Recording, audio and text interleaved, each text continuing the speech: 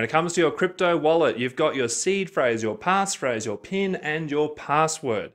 And it's hard enough to say, and is it any wonder that people often find themselves getting confused by these things and finding themselves in a situation where they might struggle to find their funds if they've restored their seed. They might struggle to understand where their funds have gone if they've turned on a passphrase, and perhaps might not know what to do if they've forgotten their PIN or if they've locked themselves out of their wallet software. I'll also do a real quick video that just runs through these 4 different things and how each of them are different in terms of the security they offer to your crypto wallet, how important they are in terms of backups, which ones can be common across multiple devices at once, and which ones you really need to keep secure. This information is valid for both hardware and software wallets. And if you haven't already done so, hit subscribe, and that way you can stay in the loop about content I make that helps you find your way in the crazy and often hostile environment that is cryptocurrency. So the first thing to understand is your seed phrase. It might be called your mnemonic, it might be called your recovery phrase, it might be 12, 15, 18, or 24 words long. And generally it's something that's going to be given to you when you first set up your wallet. When you look at your seed phrase and the words on there, what you really have is an easy to read, easy to transcribe, and easy to store version of a key that lives on your wallet. And this is sort of the main key from which all the other private keys for every coin, every currency, every account on your wallet is derived from. I cover this in multiple videos, but your seed phrase is the single most important part of your wallet that you need to secure, because anybody who has your 24-word seeds, if you don't have a passphrase, which we'll talk about in a second, can access all of your funds. It's something that needs to be stored offline and kept separate.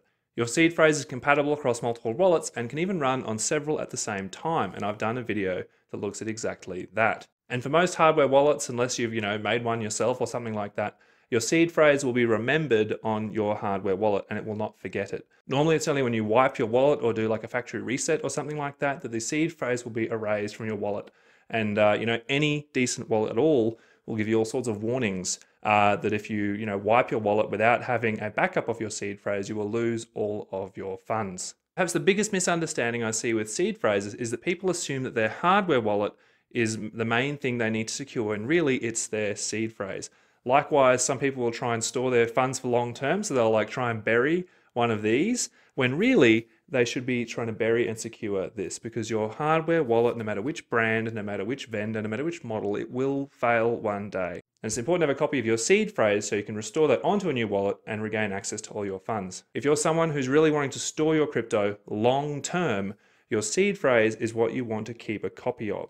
And there are numerous ways you can do that that'll survive the test of time, including metal-based wallets, and I've done videos about those too. The other thing I should mention in terms of using your seed phrase across multiple devices is that there's a thing called a derivation path. It's an important part of how your wallet knows how to derive other private keys from the main master key. And that can vary a little bit between vendors. But that said, the compatibility is much better now than it has been for years. So if you go to restore your seed onto a new device and can't find your funds, it could be that the derivation path of your wallet is different from the one you originally were using it on. And there are websites now, and I'll put some details in the description that include information about the different derivation paths that different wallets use. The next thing I want to talk about is your passphrase. And this one can be really confusing because different wallet vendors refer to it in different ways. Sometimes it will be called a passphrase, sometimes it will be called a 25th word, sometimes it will be referred to as an extension word, or something like that. And it's really important to say at the beginning that the vast majority of wallets, at least all the ones I've seen,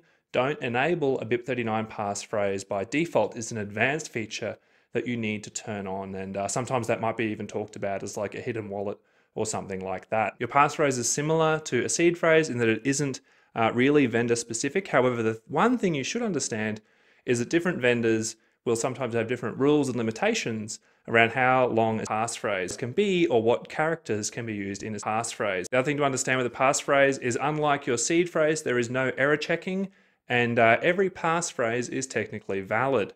What that means is if you have a typo in your passphrase, it will actually give you an entirely different wallet.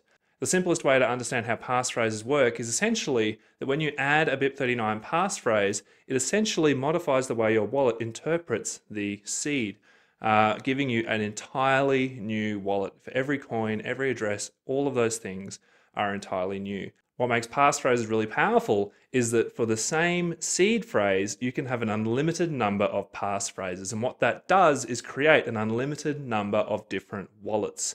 And those wallets are completely independent from one another. It's almost as though you have an unlimited number of different seed phrases in your device. This is also why you can't just add a passphrase to an existing wallet without moving all your funds. And likewise, if you go to change your passphrase to a new passphrase, you'll need to manually move all of the funds from the old wallet with the old passphrase to the new wallet. The thing is that while passphrases are generally compatible across vendors, the way they actually behave in terms of how you enter them in, whether they're stored on the device or not, does change a lot between different vendors. One of the advantages people often talk about with a passphrase is that it gives you plausible deniability. So it means that you can have the same wallet that actually links to multiple different stashes of crypto. And that can be a powerful feature that some people are looking for. Adding a passphrase means that your device itself is protected from key extraction attacks, and there are wallets where that has been demonstrated. Perhaps the most important advantage in my mind is that adding a passphrase actually secures your paper backup itself, meaning if someone finds your paper backup, they can't just automatically take all of your funds unless they know your passphrase as well. So next we'll talk about the PIN. So your device's PIN is different from your seed phrase or your passphrase in that your PIN is something only specific to this device itself. Your PIN has nothing to do with the actual wallets or addresses that the hardware device will access, in that I could put the same seed on two different hardware devices and put two different pins on them, but they would still point to the same set of accounts. All your PIN does is stop someone who has access to your physical hardware device from using it. It does absolutely nothing to stop someone who has your seed phrase or seed phrase and passphrase from accessing your funds. Most hardware wallets will do things like wipe themselves after 3 attempts if you put in the wrong PIN, or take longer and longer for each attempt. That's why having your hardware wallet stolen is far, far, far less of a concern than having your seed phrase stolen. But it is important to know that your PIN needs to be complex enough that someone who steals or finds your hardware wallet can't just access and steal all your funds. Something that's about 6 to 8 digits long is much better than something really short, because again, at the end of the day, unless you have a Coldcard, if you forget your PIN, it doesn't matter. You can just wipe it and try again. And the reality is you don't really need to back your PIN up. The last thing I'll mention is your wallet password. If you're using something like Ledger Live, you can actually set a password that stops someone from opening Ledger Live itself. The password for your software wallet is mostly about protecting your privacy, in that especially if you have a hardware wallet, if someone gets your hardware wallet and gets your PIN, they can just take it, reinstall your wallet software on their computer and access all of your funds. Again, like your PIN, your software password is something where if you forget it, it actually doesn't really matter that much, in that most of the time you can just uninstall your software and just start again. You might lose your account nicknames or things like that. You might have to go re-adding all of the different cryptos you have, but things like your transaction history and all that sort of stuff, they're all stored in the blockchain anyway,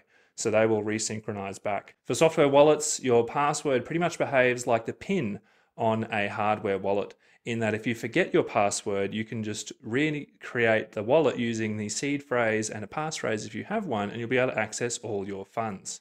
So there you go. I hope that's clarified things a little bit. And the thing with crypto wallets is once you sort of get your head around how all the different pieces work together, it actually can make a lot more sense and help you to understand what is going on, help you to better understand what to pay attention to in terms of your security, help you to know how to troubleshoot if you restore your wallet and can't find something, and help you to know what to do if you've forgotten your PIN, if you've forgotten your password, and all of these sorts of stuff. And again, most importantly of all, having a clear understanding of this lets you know what to back up, what is important, what is secure, and what you need to make sure no one else finds. Thanks for watching. I hope that was helpful. Hit like if you think that other people would find this video useful, and hit subscribe if you'd like to be kept in the loop about future content I make that helps people stay safe in the crypto space and to recover if they get into trouble. If you have any questions about this video or a topic that you'd like me to cover, just leave a reply.